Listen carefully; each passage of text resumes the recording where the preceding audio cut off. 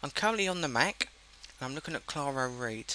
I'm looking at saving text to an audio file. Now the problem you may have when you save it as default to an audio file in the Mac, it will either save it as Apple Lossless encoder or WAV format. Though very good formats, you cannot upload them onto various hardware such as Olympus recorder, dictation recorders or even some phones. So we need to change the format.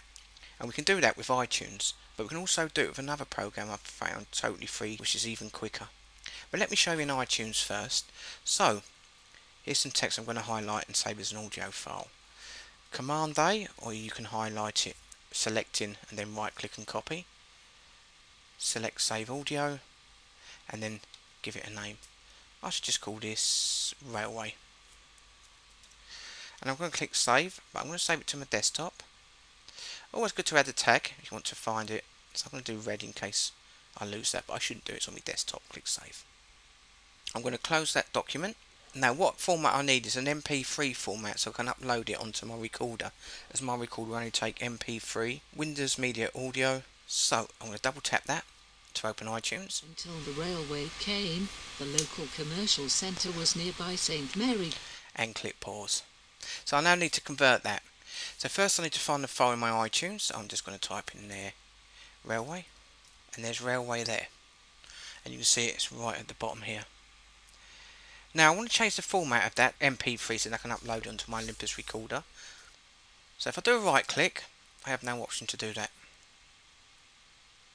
I can create Apple Lossless version, but I prefer MP3.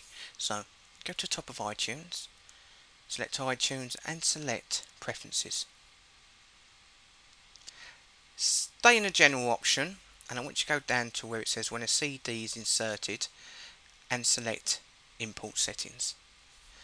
Now I need to choose the correct encoder I'm going to require in this instance, so I'm going to select MP3 encoder.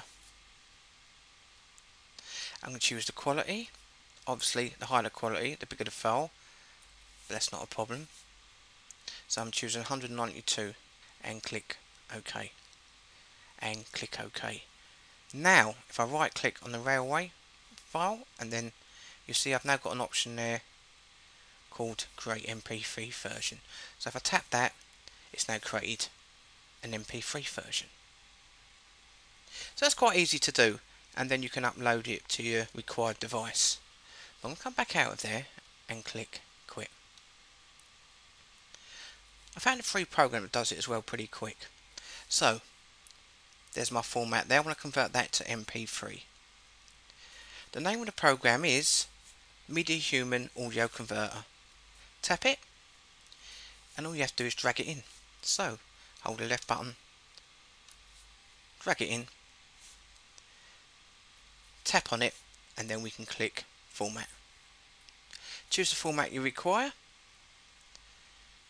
MP3, choose your bits per second and click close. And now we're ready to convert, and we'll leave it on that format and click the conversion button, and it's done.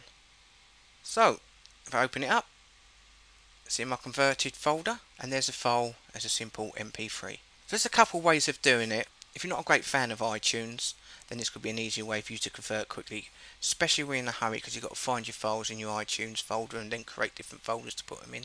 This could be an easy way of doing it for you. Thanks for watching.